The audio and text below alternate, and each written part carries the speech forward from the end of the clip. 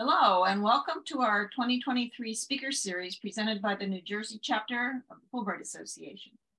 Today's speaker is artist and two-time Fulbright awardee, Siona Benjamin. Siona will be hosted by Fiona Sitkin, a member of our NJ Fulbright Board of Directors. I'm Pat Hutchinson. I'm the president of the New Jersey chapter. This speaker series was established in 2022 to encourage New Jersey Fulbright Association members to introduce themselves and share some of their many experiences and interests with the fellow Fulbrighters. We also host invited speakers on timely topics, folks who are not Fulbrighters. Today's webinar describes a meeting of cultures, weaving Indian Jewish narratives from India to Israel. Looking forward to it. The Fulbright Association is comprised of current and former recipients of Fulbright Awards and supporters of international education. The association represents over 400,000 alumni worldwide. The New Jersey chapter has over 300 active Fulbright alumni and friends, as well as thousands of people who live in New Jersey and have traveled abroad on Fulbrights. Additionally, New Jersey has hosted a great many foreign visitors who have come to study and live here. Exchanges benefit our state economically and educationally. In 2021, nearly 20,000 foreign students came to study at New Jersey's colleges and universities. Their economic contributions came to over $617 million. In 2021, roughly 60 New Jerseyans received Fulbright funding for foreign study and teaching. Fulbrighters represent virtually every field of interest and come from over 165 countries. What ties us together is a commitment to advancing understanding, tolerance, and peaceful relations worldwide. Please join me in welcoming Siona Benjamin, who will be presented by Fiona Sitkin.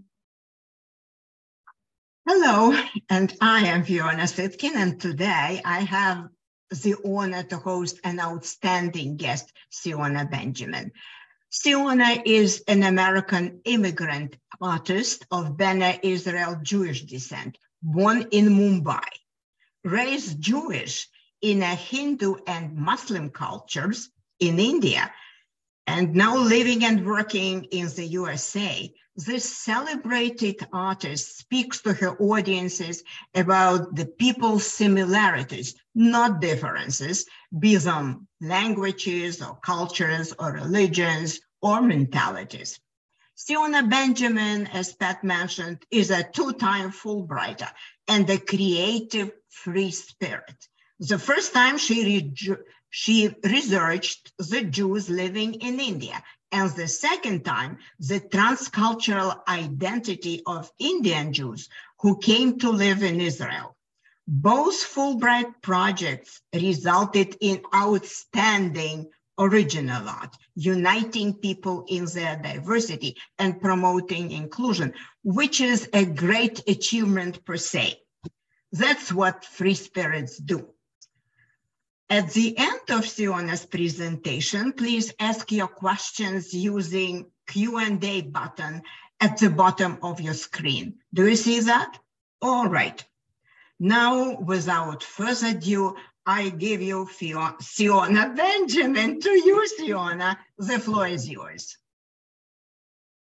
Thank you, Fiona. I am so glad to be rhyming with your name, Siona. Thank you to the Fulbright Association. Thank you to Pat Hutchinson, to Fiona, you, to Christina at the Fulbright. And I wanted to say a proud Fulbrighter, 2 times Fulbrighter, and I always will be a proud Fulbrighter. I also wanted to say one thing, because in conjunction with what Pat said before, I have had the privilege of housing several Fulbright students over the past few years, because I have a largish house, and currently I have 2 Pakistani Fulbright students staying with me, and Ranjita Maharaj and Huda Ahmed, both from Pakistan. I've had Fulbrighters from all over the world, Russia, Brazil, Austria, you name it. So, and many other, Sri Lanka, Laos, who have had the privilege of housing. So I just wanted to mention that, because it's been a very special journey, besides, in this way, continuing to show my support and help to Fulbright Association and for all that it's done for me. So I'm going to share with you today some of my work, my background, my current work, some of my commissions, how I make a living as an artist. And then in the end, I'll show you some actual examples from my 2 Fulbright projects. So I'm going to share screen now. Okay, here goes. Okay. So today's topic is weaving Indian Jewish narratives from India to Israel, but I wanted to share with you some of my background. Like, I'm a painter first. So how did I come about coming to the conclusion as to what I would do in my Fulbrights? My subtitle is called Blue Like Me, and I'll tell you why in a minute, because I'm influenced a lot by, I'm a Bene Israel Jew from India. My family gradually dispersed mostly to Israel and America, but my parents remained in India.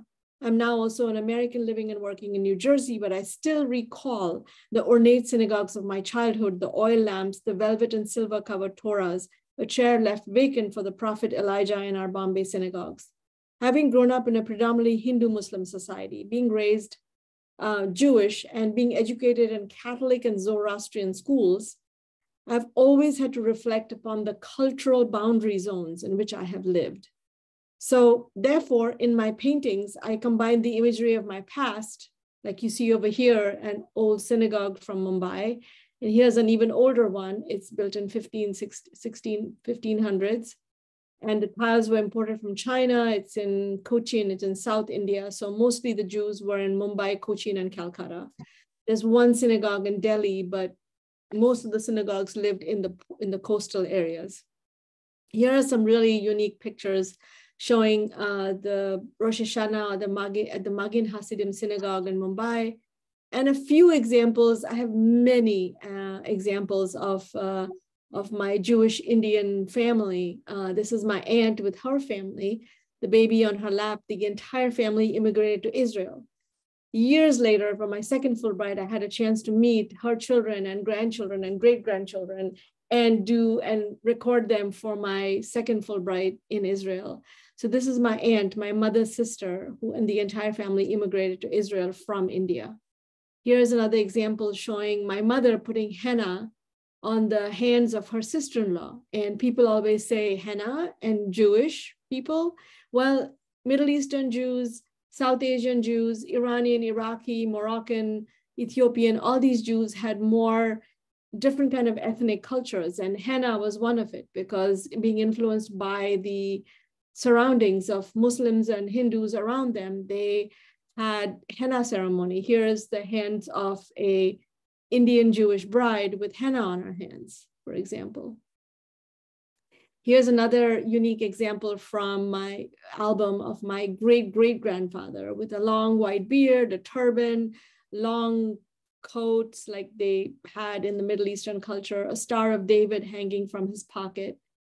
They were all very proudly Jewish. There was very little anti-Semitism in India because India, for one, prides itself in being multicultural and having all kinds of people, Zoroastrians and Buddhists and Hindus and Muslims and Mughal kings coming from the north, and Greeks and Portuguese coming in later, and British even later. And so there was a wonderful multicultural society that Jews thrived in, and then later on left because of economic reasons, but also because of the call of Zionism. Here's a unique picture also of my parents, Sophie and Judah. You see the mixture of the white sari with the veil and wreath and the henna under her gloved hands. So the mixture of Western and Indian culture sort of in the food and the prayers and the melodies and the dress. And my mother loved Indian gold jewelry. So there she's wearing her Indian gold. So, which is very different from the kind of jewelry we get here. So this mixture was very unique and different growing up. So all of this came together fairly recently after my 2 Fulbrights in a book that I did with Professor Ori Soltis at Georgetown University called Growing Up Jewish in India, Synagogues, Customs, and Communities from the Bene Israel to the Art of Siona Benjamin. So we had various contributors talk about the different communities in India. I wrote a chapter about what it was growing up Jewish in India, and Ori wrote a chapter about how this all influences my art. It's available on Amazon, and it is a fairly recent new book that has just come out. So I combine the imagery of my past. So I'm influenced a lot by Indian, Persian miniature paintings, like you can see here. This is a Hindu miniature painting, for example. And also I'm influenced by Sephardic, Jewish illuminated, Islamic illuminated manuscripts, like this example over here.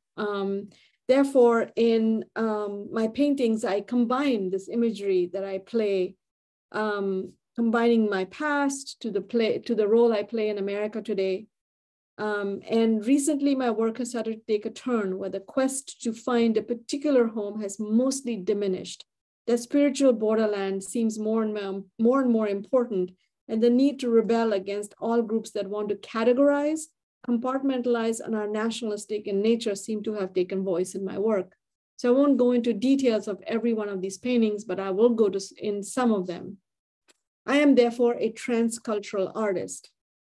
I believe that transculturalism will help in artistic and other ways to be a bridge between the traditional and the modern. A transcultural person is rather like a chameleon, being able to change his or her colors according to the situation and environment. Today's world politics pushes and promotes a need for a sense of belonging, a categorization of sorts, either black or white.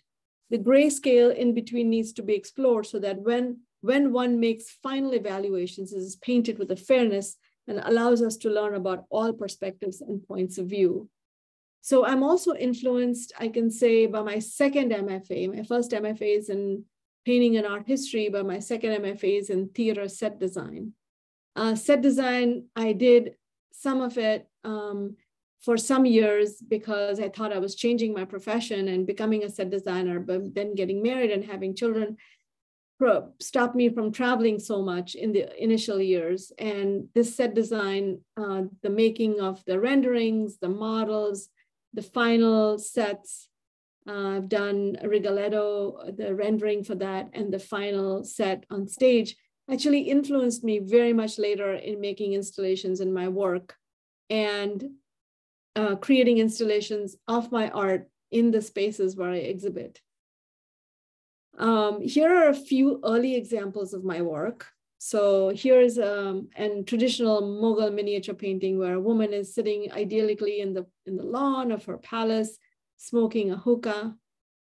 In my painting, Finding Home number 28, a figure myself in blue jeans is seated in a traditional miniature landscape, is sipping Coke through a long straw, imbibing the intoxicating American elixir poison Coca-Cola, symbolizing the lure of the West, which draws me to reside in the US. In the background, the house says Mother Rahima in Hebrew, and the once lush foliage and blooming lotuses in the pond are now wilted and filled with trash and pollution. There is a demon on top of the painting with a gun and a nuclear weapon, suggesting that war will infiltrate and further disrupt the scene.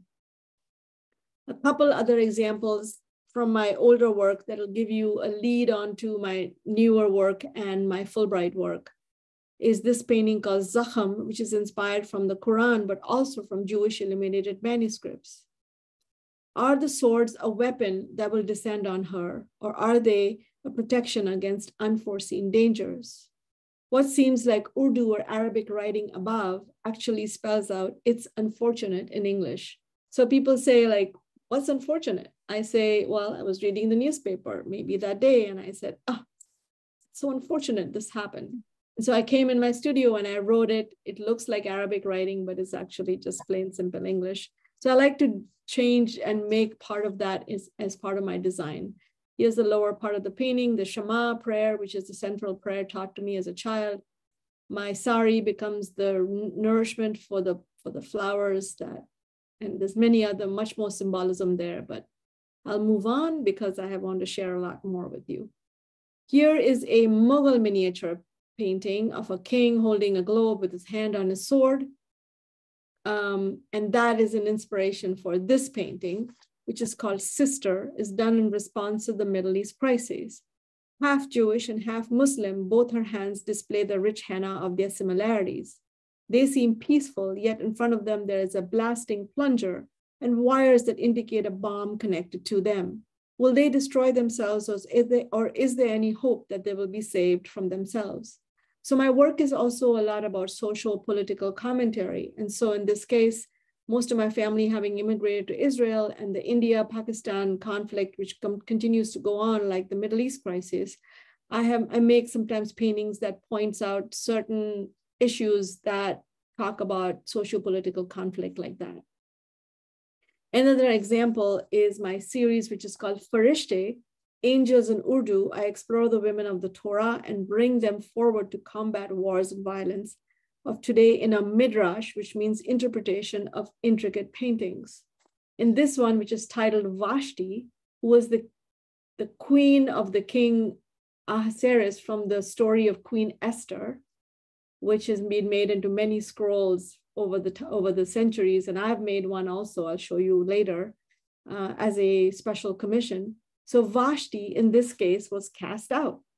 Now she looks in. A black and white setting from yesteryear, postcards from another target, a chessboard of genocide, the near Tamid or eternal flame from a lost synagogue, a palace of another dictator, smokestacks from your ancestors' crematorium. I searched during my journey but cannot find. How can they erase without a trace, I wonder. Now more than necessary, along with her dignity, will she restore yours? So like Alice in Wonderland, Vashti comes back and looks into the setting of an overthrown chair of a dictator, the chessboard of genocide.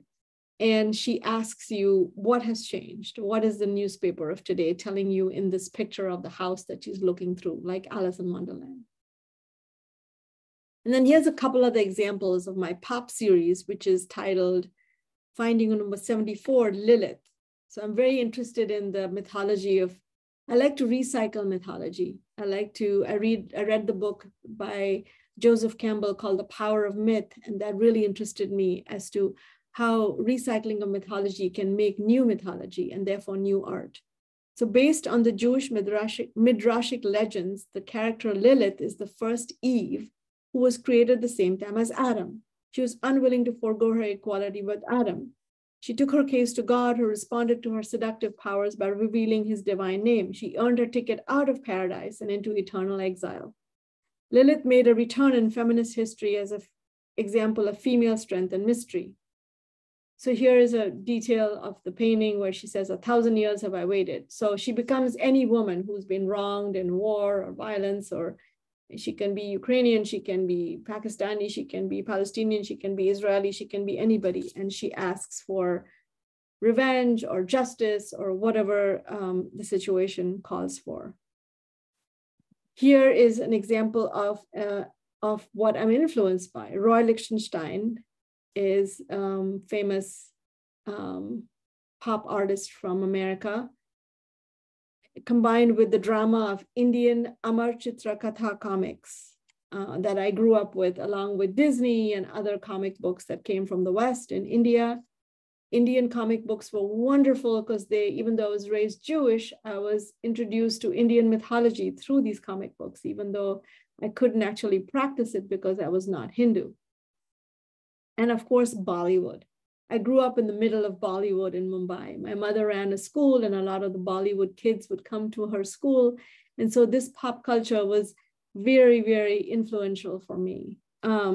So therefore, you can say that all of this creeps into my paintings, and the blonde heroine in Lichtenstein's paintings has been recast as a blue maiden. Very often I look at my skin and it has turned blue. It tends to do that when I face certain situations of people who are stereotyping and categorizing other people who are unlike themselves. I therefore, over the years, developed many blue skin characters. This blue self-portrait takes on many roles and forms through which I can theatrically explore ancient and contemporary dilemmas. I'm also inspired by Indian goddesses, Kali, Krishna. I show how these characters use their blue skin to mostly tell or retell stories. In this process of recycling, it merely reminds me in making the work, and hopefully my audience in viewing the work, that myth making is cyclical and timeless. Thus, the blue skin has become for me a symbol of being a Jewish woman of color. this is leading you on to the Fulbrights that I did, because that was the basis of what I thought about what I would do for my Fulbrights when I wrote the Fulbrights. My work is mostly about the blue skin, about being the other, about being different, about being categorized as and not categorized, and how not to categorize. I also went back into using over the years Indian and American dancers who I painted blue, and they popped out of my paintings, and they did, theatrical performances in front of my work in galleries and museums.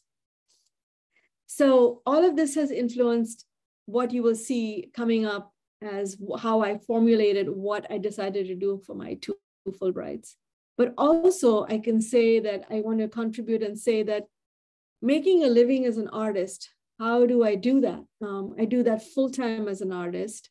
And again, my Indian miniature painting background or my ethnic culture has come in use when I do large installations or commissions for hotels like this. I've done 7 6-foot artworks for every floor of this particular hotel.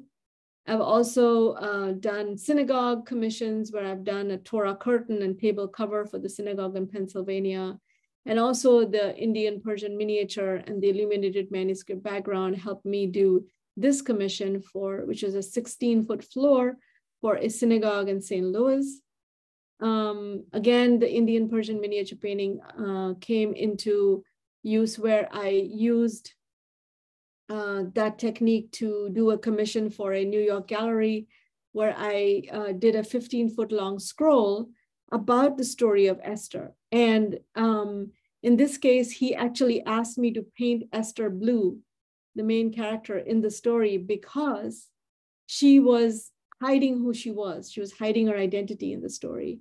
And she was also categorized as the other. So very often the blueness comes forth in also some of my commissions, like this scroll, for example, which was commissioned by me by a gallery in Manhattan, by an Eastern European gallery on Fifth Avenue. And then private commissions for private homes. This is a commission for a Coca-Cola CEO, where he also asked me, he wanted me to paint Rachel and Rebecca meeting by the well, and he wanted them painted blue also. So my characters were played also in these kind of private commissions where the elephant is blue over here for a private home in Florida. And then I've done some furniture where the Torah Ark, which I did for a school in the Bronx, which I painted and gold leafed in 22 karat gold leaf. I've done other commercial projects where the blueness comes forth in the swimming pool. I've also done some children's books like this one, which is called I Am Hawa, which I did last year. And currently I am illustrating 2 children's books based on some Indian Jewish mythology for 2 major publishers in the United States. I've also done most recently, a commission where I did 19 Torah covers for a synagogue, which again, the style of painting, the mythology came forth and was used by the synagogue. I also believe that I want my art to be accessible to not only wealthy clients, but also to people who can afford merchandise. So I'm making silk shawls and yoga mats and pouches and prints and other things, which you can see on my Blue Like Me website, so that my clients can also have access to having my art in different forms and mediums. And then finally, I'm going to take you to my first Fulbright, which I got in 2011, which was called Faces, Weaving Indian Jewish Narratives. I thought about what I would do for when I applied for the Fulbright. And I thought I wanted to continue somehow my story of being Indian Jewish. And so I thought I would go to India and I would interview some of the 4,000 Jews left there. There were about 30,000 Jews in India when I was growing up. Now there are about 4,000 or less. There are about, I don't know, a handful of Jews left in Calcutta, like maybe, 5 or 6 Jews left in Cochin. there are still about close to 4,000 compared to the large numbers that were there, still a micro minority in India. And so I thought I would go to India and I would interview these people, I would videotape them, and I would ask them what the questions would be. What is your role as an Indian? What is your role as a Jew? How do you see yourself as an Indian and a Jew? And I would take photographs, but I'm not a photographer. So I'm a painter. So I thought, but I still wanted to take photographs. And so I took photographs like so. I positioned them in very different kinds of ways, in doorways of synagogues and families, which were very unique. And they told me their stories. And then when I came back, I got additional grants and I did photo collage paintings. So I cut out the photographs that I had taken. I placed them within the stories of what they had told me about what they thought about what their role was as an Indian and Jewish person still living in India. And especially this older woman had told me that she values and she respects all the religions that she is surrounded by, but they are outside the wall of her garden, so to speak. Inside her garden is her Eliyahu Hanavi, and all that she is uniquely Jewish about. And outside the wall is what she respects, but she doesn't, really allow, because we are not, idol worshipers and we are monotheistic religion. So she's very clear on that. And that was, I found really interesting about this story. This is my mother, who still continued to live in India, did not immigrate to Israel like the rest of her family. So I did a triptych about her, my daughter, and myself, and how through her hair and she has woven and told me these different stories and taught me and my daughter about the ancestral stories. And therefore that has led me to do the book now, Growing Up Jewish in India, but also to keep these stories alive through my two Fulbrights.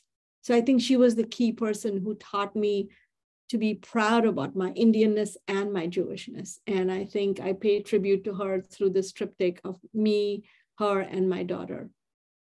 And then these unique portraits I took of Indian Jews were so amazing. This older man's face was just so beautiful, and so it could be like on a coin.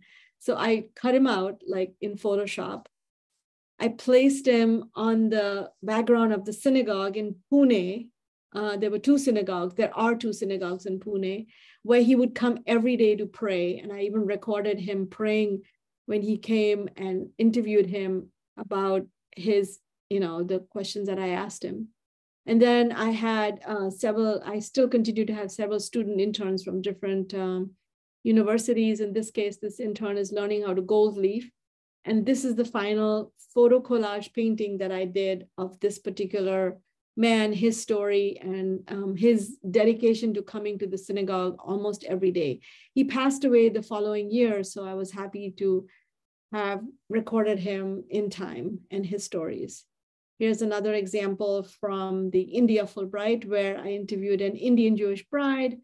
I happened to be able to go to record her henna ceremony, which is the day before the actual wedding, and see the unique culture of Indian Jews and how they celebrated several days and how they were influenced by Muslim and Indian and Buddhist and all the different kinds of communities around them. And so I did a photo collage like this on the computer.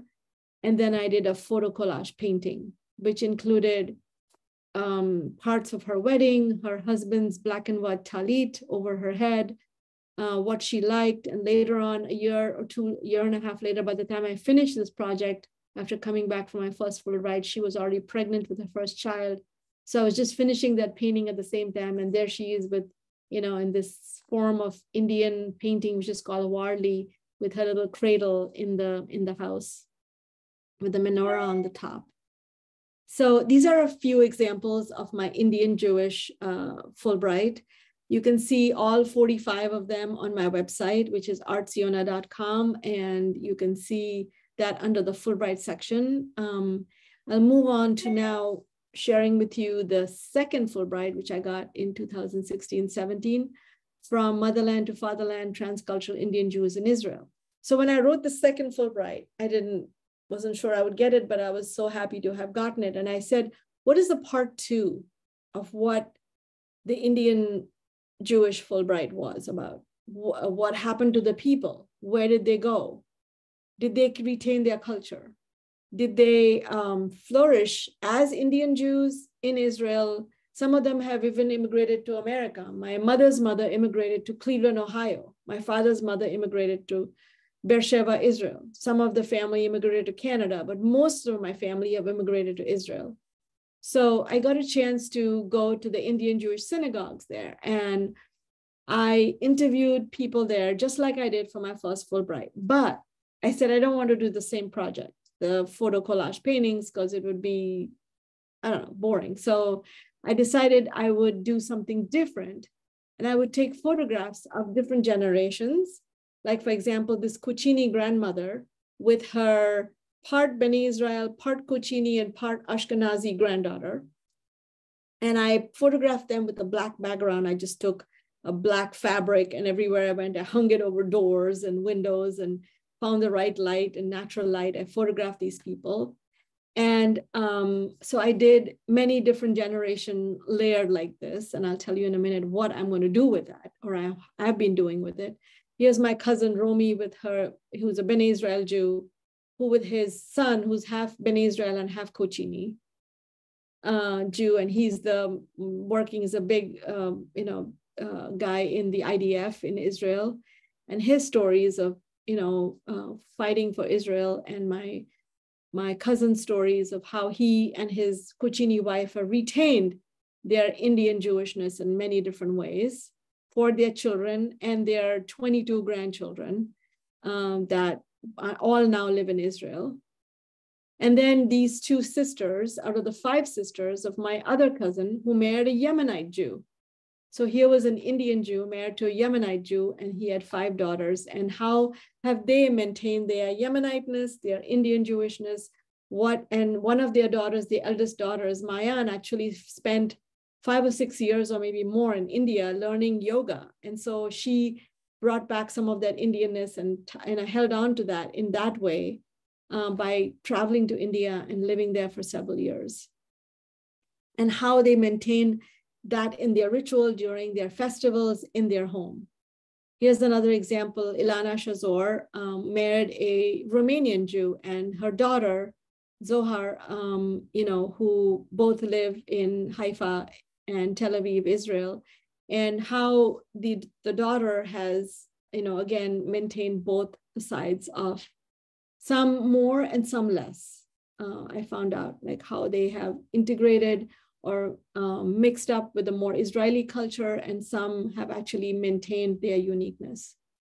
Here's a mother and daughter from Nevatim, which is a Kuchini community, which is outside of Beersheba. And both of them were Kuchini Jews. The father is also Kuchini, and how they have actually maintained their Kuchini Jewishness, which is different from Bnei Israel and Baghdadi and some of the other sects of Indian Jews. And how this community has an actual community called Nevatim and they have this whole moshav where they live, and they really maintain their Kuchini Jewishness. And now they are, the Indian Jewish community is planning to build a Indian Jewish museum in Nevatim because they have all that land, and they also have a synagogue, which is very similar to the Kuchini synagogue that you saw earlier in my presentation. And they have actually recreated a synagogue there, and now they plan to have a museum there, and they are raising money to do that. Here's another examples of an Indian Jewish father, a Bnei Israel father with his Bnei Israel son. And again, them telling me the stories of what the migration brought to them and their family, how they integrated, didn't integrate, what problems they had, what questions they had, what concerns they had. And so I have interviewed in this case about 50 people or so. And in the first Fulbright, I interviewed about 70 people. And I have recordings of all of them. And now, what was I going to do with all of this? So I'm making lenticular prints, which is 3D photographs where I will combine, there's a way to layer the photographs on Photoshop and send it to a lenticular printmaker where you look from one side and you will see the father's face, and you look on the other side of the same picture and you will see the son's face or the daughter's face. And so it's a very unique technique where you will see the 2 or 3 generations layered as to one picture. And I'm still writing grants to complete this project because the first one I did find the money and I finished the project. The second one I'm still writing because they are very expensive to make, the lenticular prints, and so I'm slowly making them as I speak, and hoping to find more money to finish this project sometime soon in between all the other commission work that I do. My 2 websites are artsiona.com, and my merchandise website is bluelikeme.com. And I would love to take questions from the audience or from the participants or from Fiona. And thank you very much to Fulbright for inviting me. I will stop share and we can go to questions. Thank you. Thank you ever so much, Siona. I am more than impressed. You exceeded all my expectations. I expected a lot. You exceeded all my expectations with your in-depth insights into migration and how it influences the people and the art and how it reflects in your art.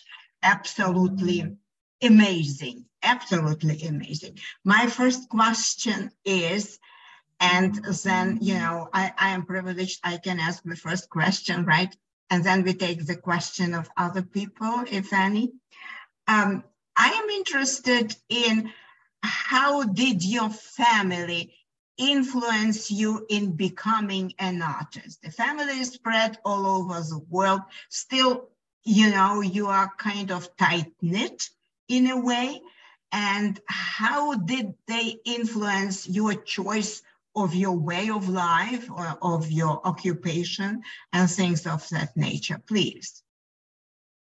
Well, the family, unfortunately, when I was growing up, my cousins that I was growing up with, they decided to immigrate to Israel. And I was kind of sad. I felt like a little bit abandoned because I really love my cousins and I still continue to love them. And I was just telling my cousin recently, Moshe in Israel, I was like, why didn't my parents immigrate too, to be nearer you guys? And he made a very good point. He said, if you hadn't immigrated to America, your art would not have flourished as much. And would not have as if you had lived in India or come even to Israel, because, America has different opportunities. I'm very thankful for living here for the last 35 years now.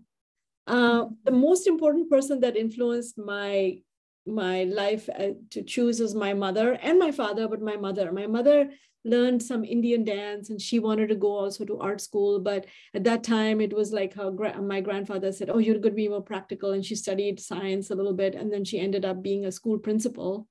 And so when she found that I was left-handed and I was artistic and all I did when I was little was draw and paint, and the best gift I could get was a paint box or marker pens or something like that. I just automatically, so in high school, she encouraged me to take the special examinations. And then after high school, I went to special art school, which was very wonderful art school called the JJ School of Art in Mumbai. It was hard to get into, but I managed to get in. And I was there to do my undergraduate years in both painting, art history, and in metal craft, where I studied enameling also.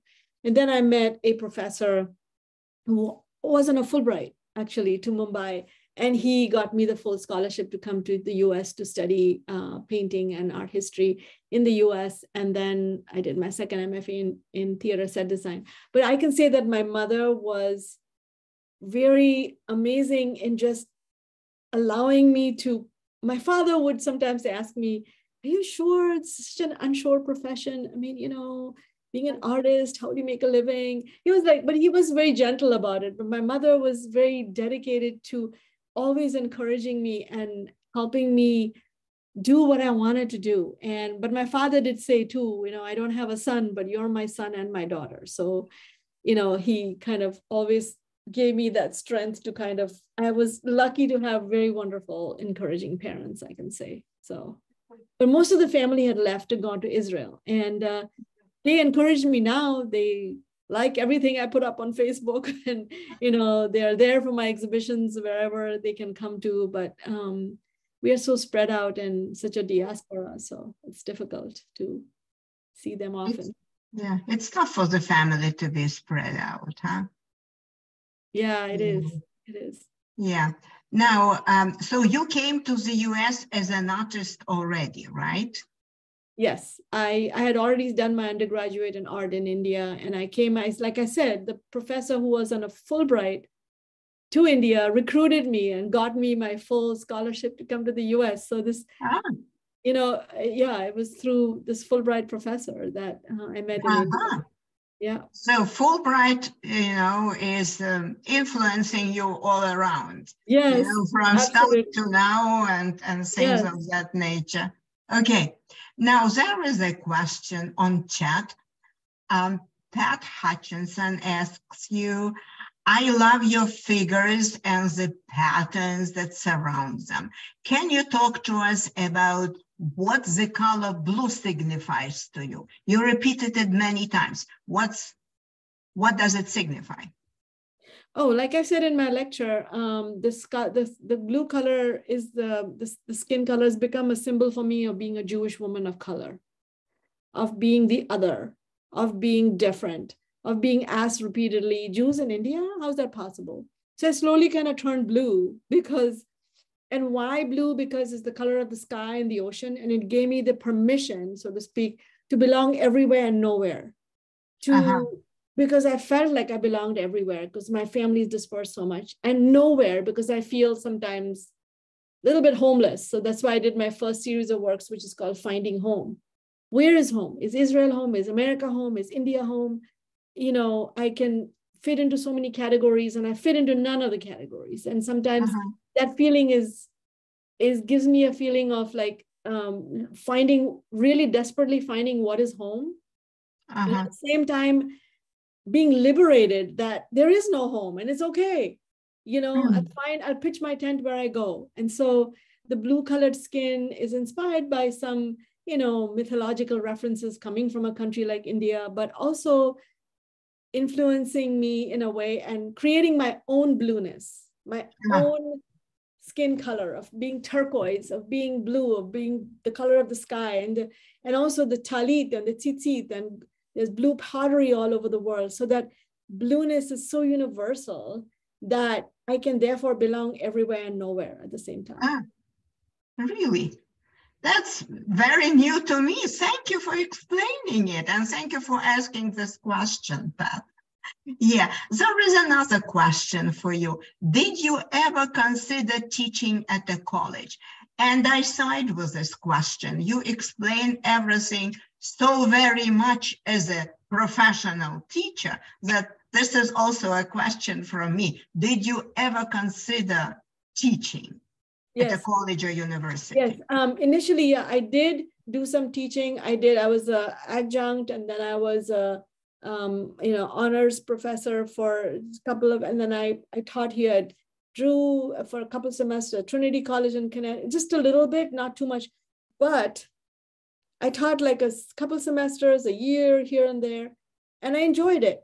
And I really found and I still continue to teach in different ways because many universities, Baruch College, William Patterson, Montclair State University, send me interns. I have 4 interns this semester. One in marketing, one in animation, one in sculpture. So I get interns that I kind of teach one-on-one, which is very interesting to me. But I chose not to teach because I wanted to make art. I mean, I don't say that people who teach can't make art, but I took a challenge on myself that I wanted to make a living making art. So I wanted to do commissions and sell my paintings. And it's a little challenging because I don't get a salary every month, but that puts me on the edge, and it's and to be able to try to do that. And so I did teach, but I didn't choose to continue because I felt like I really want to have the freedom to paint, and teaching was wonderful, but it took a lot of my energy. Decided to not do it full time. Yeah, because it's not only energy. As a professional educator, I tell you that firsthand, you need to prepare. You need to give your time to thinking and planning and writing the plan and thinking how to. Right. I mean, I do the planning and the writing and the plan, everything, but I do it for my commissions now. I'm doing 2 children's books right now. That is so much of sketching and planning and research you can see behind on my board.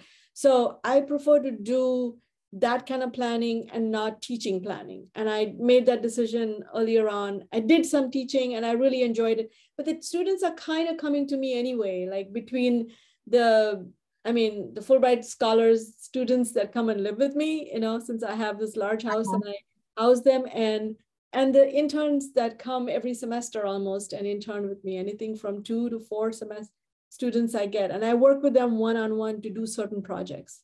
Mm-hmm. Yeah, you are so multifaceted and so diverse as a professional that I am not surprised by the next question. Do you play music? No, I don't sing, I don't play music. No, I mean, I took some piano lessons when I was younger from some nuns in my school, in the convent school. No. And do you dance? I did also study some dance when I was younger as a child. My mother was very encouraging. She wanted me to try this and that. And so she put me in dance school. And, she was very encouraging of everything. But I stuck with my art in the art school. So I did. And the dance actually influences me, whatever little I learned. Not music that much, but dance, it kind of influences the lyrical line in my work. I work with dancers, and I coordinate with them and I plan with them, and they do wonderful performances with me. So you can say the theater and the dance sort of influences me also. Yeah. Well, I don't know if we have more questions. Hello? Hello? Questions? Well, I have no more questions. I'm very, very grateful to you for coming here and doing what you did, and you did it wonderfully and inspiring all of us. Thank you ever so much. And I am looking forward to coming to your exhibitions. Well, you all are invited, and Fulbright is invited. Always, thank you, Fulbright, for all the opportunities that you've given me. And it's wonderful to get to know the New Jersey chapter and everybody over here. Thanks to Ranjita, actually, my student who encouraged me. She's like, "You're not part of the New Jersey chapter?" I'm like, "Well, I should be, shouldn't I?" And then she introduced me to you all. So my students who are living with me have been also little Fulbright angels. Okay. Well, thank you ever so much from all of the Fulbright New Jersey board members and all of the Fulbright New Jersey members. And so long. Thank you. Bye-bye. Bye-bye.